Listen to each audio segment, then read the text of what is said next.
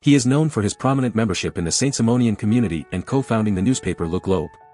He is recognized for introducing the term socialism in French political discourse and publishing the Philosophical Manifesto of the Humanitarians. His name is Pierre Leroux. Pierre Leroux, a philosopher, writer, and politician, lived a life filled with intellectual exploration and activism. Born into a modest family, Leroux's education was cut short when his father passed away, forcing him to support his mother and siblings. He worked as a mason and later as a compositor, but his thirst for knowledge led him to join the Saint-Simonian community, becoming an influential member of their movement. However, Leroux eventually distanced himself from the sect when its new leader advocated for the emancipation of women and unconventional religious practices. In 1834, Leroux published an essay titled Individualism and Socialism, which introduced the term socialism into French political discourse.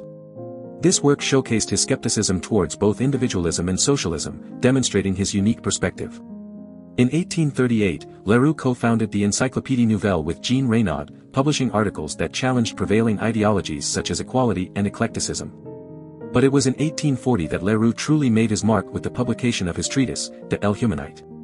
This comprehensive exposition of his system became the Philosophical Manifesto of the Humanitarians, a movement that sought to promote the well-being of humanity as a whole. Leroux's ideas were influential not only in philosophy but also in literature. He collaborated with renowned author George Sand and inspired her works, including Spiridion and Consuelo. Leroux also engaged in a philosophical dispute between F.W.J. Schelling and the young Hegelians, receiving praise from Schelling and criticism from Hegel's disciple Karl Rosenkranz. Despite his intellectual pursuits, Leroux was not content with solely theorizing. In 1843, he established a printing association based on his systematic ideas in Boussac and founded the Revue Sociale. When the Revolution of 1848 erupted, Leroux proclaimed the Republic in Boussac and became its mayor.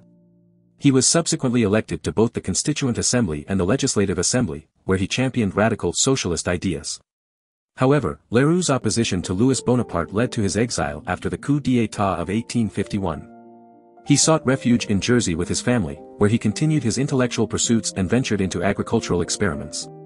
Even in exile, Leroux's influence extended beyond borders, as Karl Marx nominated him for the Central Committee of the International Workingmen's Association. After the definitive amnesty of 1869, Leroux returned to Paris. His legacy as a philosopher, writer, and political activist left an indelible mark on French intellectual history. Leroux's contributions continue to inspire and provoke thought, showcasing his dedication to seeking truth and justice for humanity. Pierre Leroux, a renowned philosopher and a protagonist in our narrative, had a unique and profound philosophical principle known as the triad. He believed that this triplicity, which he found to pervade all things, was the fundamental essence of existence. Leroux described this triad as power, intelligence, and love, in God, and sensation, sentiment, and knowledge, in man. This principle formed the core of his philosophy and shaped his perspective on various aspects of life.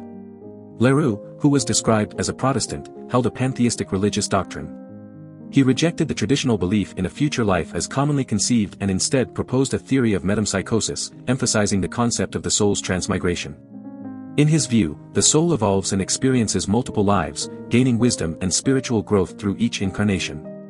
In the realm of social economy, Leroux recognized the existence of despotism within the family, country, and property. However, he believed that these oppressive structures could be eliminated through certain combinations. Leroux envisioned a society where families would exist without a dominant head, countries would function without traditional forms of governance, and property would be devoid of the right of possession. His solution aimed to establish a more egalitarian and harmonious social order. In politics, Leroux advocated for absolute equality, embracing a democratic ideology. He saw democracy as a means to dismantle existing hierarchies and power structures, enabling every individual to have an equal voice and influence in decision-making processes.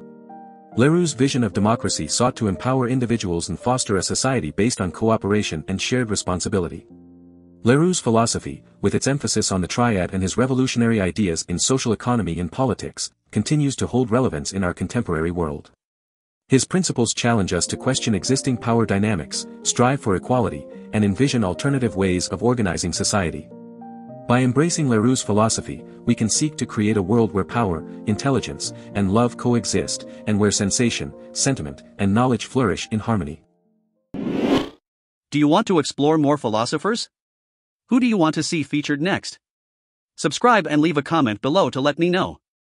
I'll see you in the next video.